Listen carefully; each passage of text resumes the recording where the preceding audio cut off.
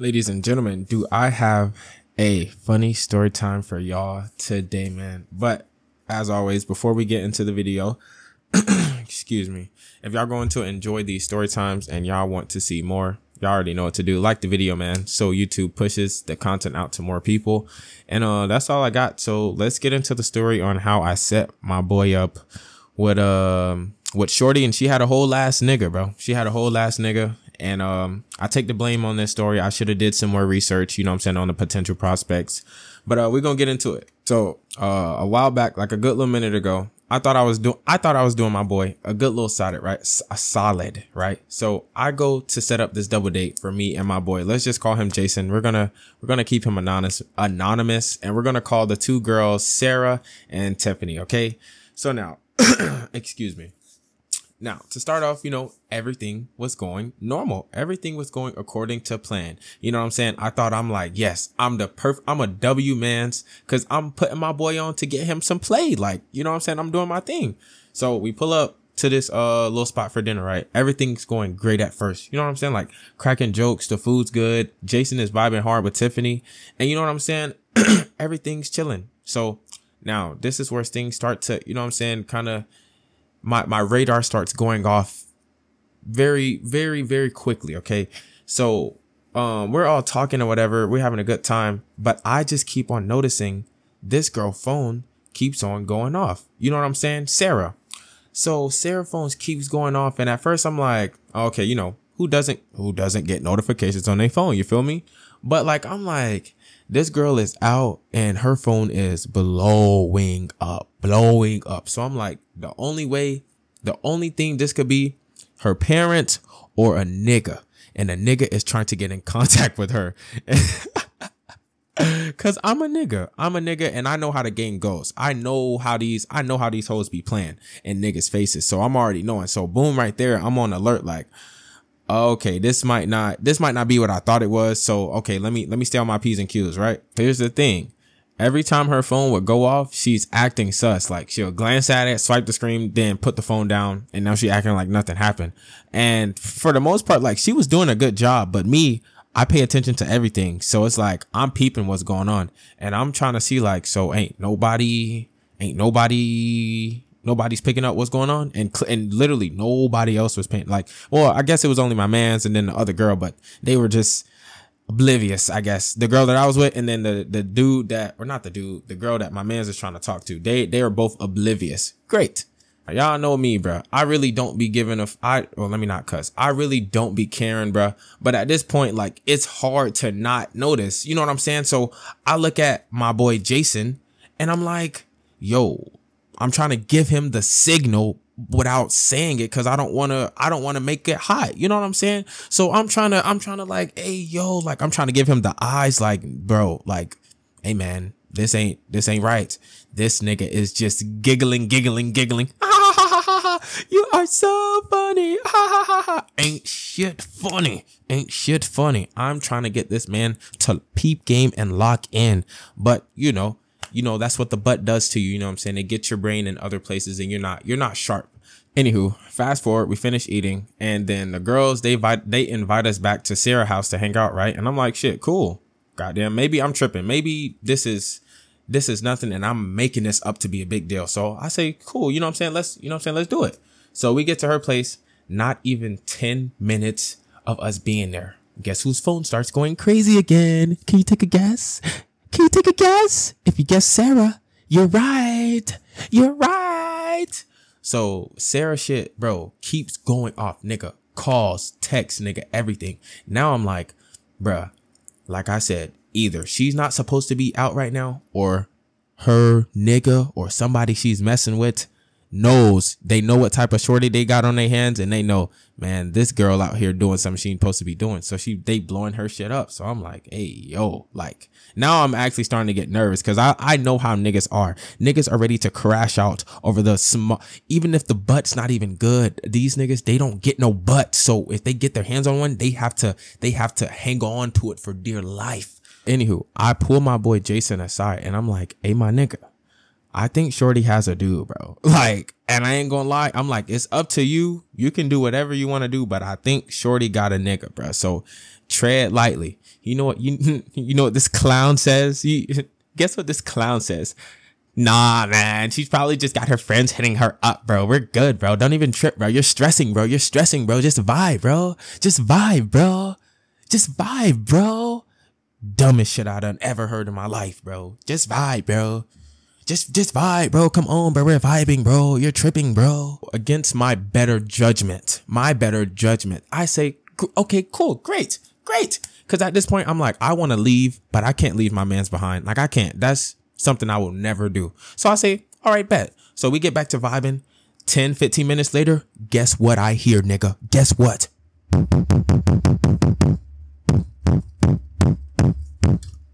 Banging. If that hurt your ears, now imagine what it sounded like in real life. Oh, as you guess, yep, we got this nigga banging at the front door like he's trying to kick this hole down. And guess what? Guess who looks at me? Jason. It clicks in his little bitty brain. He looks at me wide-eyed and said, "You think that's for her?"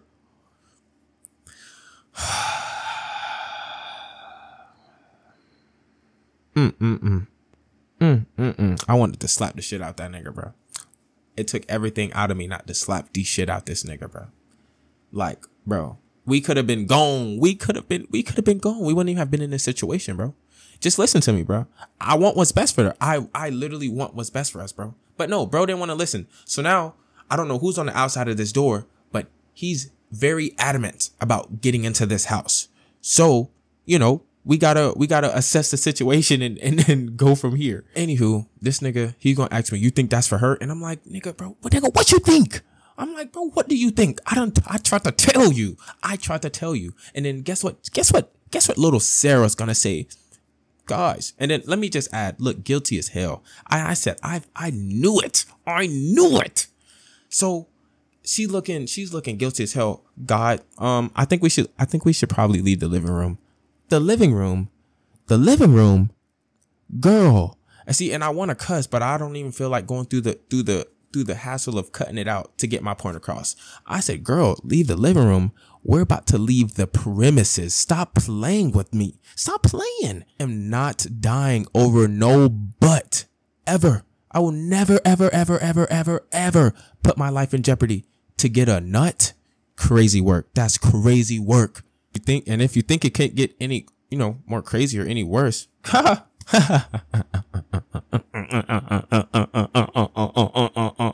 you're wrong. It doesn't get much worse, but it gets worse. So before we can even leave, guess what? This nigga's Sarah, I know you in there with a nigga. When I get in there, I'ma kill all of y'all. Excuse me, what, sir? Sir, we don't need to do that, sir. Sir, I promise we don't need to do that. I'm going to leave here with no problems. I promise. You can have her. We didn't even want her for real, bro. She just tagged along, bro. I promise. She's yours. You can have her. I swear to God, you can have her, bro. So now everybody is panicking, even though it's only 4 of us. And imagine panicking. Imagine panicking silently.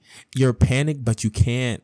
Even though he thinks you're in there or he knows you're in there because he has your location. Great. By the way, great. Why are you trying to cheat on your nigga or somebody you're fucking with and he has your location? What's going on? Like, come on, guys. If we're going to cheat, if we're going to be whores, we need to do it better. Get better at it. Like, come on, man. You can't be putting me in, or you can't be putting folks in situations like me and my boy was put in because you're not doing your job right. If you're going to be a cheater, be a cheater. Be a pro. Don't be an amateur. Ain't got time for that. Anywho, now my boy's Jason. Everybody's panicking. And I'm just thinking to myself, wow. I tried to tell this nigga the whole time and he didn't want to listen to me. And now we're in this situation. So at this point, I said, whatever happens, happens. Forget it. I don't care. Because I tried to do my part and y'all call me crazy. So, you know what I'm saying? I was over it at this point, for real. But as you probably expected, the nigga kept on banging on the door. He didn't go nowhere. And I'm like, yo, we can't stay here, bro. Like that. I said, bro, we have to go. We have to go now, nigga. And guess what? Jason, guess what? That's why I said this story. I really questioned my friendship with him afterwards. He says, you think we can talk to him? You think we can talk him out of it? You silly cast. You silly. bastard. You think we're gonna talk some sense into a man that went to a girl's house unannounced and threatened to kill everyone in there? You think we're going to be able to talk to him? You need help. You need help. And when he asked me that, I really wanted to slap him in his face. Again, I really did. Because I said, you can't be serious. We're supposed to be the smart ones in the movie. Why are you... What's wrong with your... Like, you need to go get checked out and see if you're really black. Because the way that you're acting in this scenario, you wouldn't make it in a movie. There's just no way. But yeah, buddy over here sounding like he's about to Hulk smash through the door. Like, if it wasn't so late, like right now it's like midnight. So it's like, I'm telling this story and I gotta kind of be quiet. So I can't like bang on my desk for, you know what I'm saying, effect. But the nigga, genuinely, nigga got me stuttering. Genuinely. Sounds like he's about to Hulk smash the door. I said, bro, we're gone. We're leaving, bro. We start going towards the back door, bro. We start going towards the back door. This nigga Jason literally trips over the chair, bro, and makes hella noise. I'm like, oh my God. I'm like, bro, what's wrong with this nigga, bro? You know, real niggas don't die. Real niggas don't ever die. You know how they say the cameraman never dies? Real niggas never die. You know what I'm saying? So we go out the back door. Excuse me. We go out the back door, hop the front fence, and then we sprint to the car. And I can still hear this nigga yelling. I say, yeah, they're cooked. Like I said, though, we made it back to the car safely. You know what I'm saying? We parked a few, you know what I'm saying, a few houses down because I never trust these hoes ever, ever, ever. And, you know, we're chilling, driving back to the crib, you know what I'm saying? Just in awe, shock of what's happened. And, my boy's going to turn to me and say, yeah, bro, I don't think Sarah's single. I said, oh, you don't say dipshit, huh? Like, oh my, I was just like, bro, and I ain't even gonna lie, I started laughing too. But just thinking about that even right now, like I'm low key kind of pissed still. Cause I'm like, bro, I tried to warn you. Like I tried to warn you multiple times and you didn't want to listen to me. So we're in this situation because of you. Even though I set you up with her, we're still in this situation because of you. And that's what I call gaslighting 101. But yeah, that was the story, man. Nobody got hurt at all, man. Like I said, we got out of the situation very much unscathed, you know, thank God. But yeah, that was the story on how your boy, not even me, how I almost got my boy caught up in some relationship drama, all because your boy was just trying to be a good wingman. That's all I was trying to do, man. You know what I'm saying? I was just trying to get my boy some butt. That's it, you know. But more of the story is, man, always check for red flags. And if you are checking for red flags, or if you notice the red flags, go with your gut. If your phone's blowing up, keeps on blowing up, run away. Run. So you don't end up like me, man.